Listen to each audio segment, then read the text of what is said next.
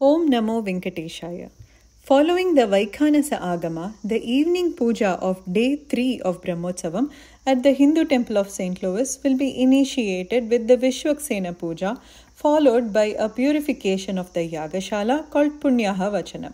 Agni Pranayanam will be performed to invocate the Agni to connect the devotees and the divine. Vukta Homam includes chanting all mantras describing all the rituals of Brahmotsavam as described by the rishis. After Purnahuti, Unjal Seva is performed for Lord Venkateshwara amidst Sahasradeepa Alankaram.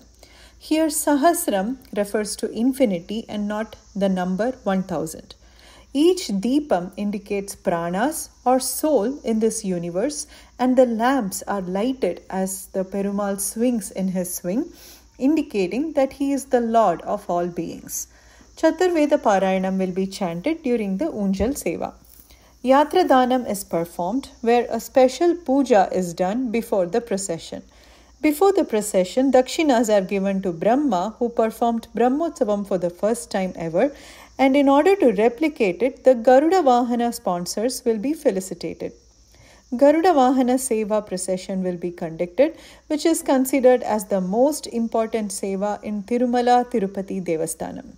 The Garuda Vahana Seva will be followed by Archana, Mantra Pushpam, Harati, Tirtha and Prasada Vinyogam. Please come witness the grand and divine Brahmotsavam and receive Lord Venkateshwara's blessings. Namaste.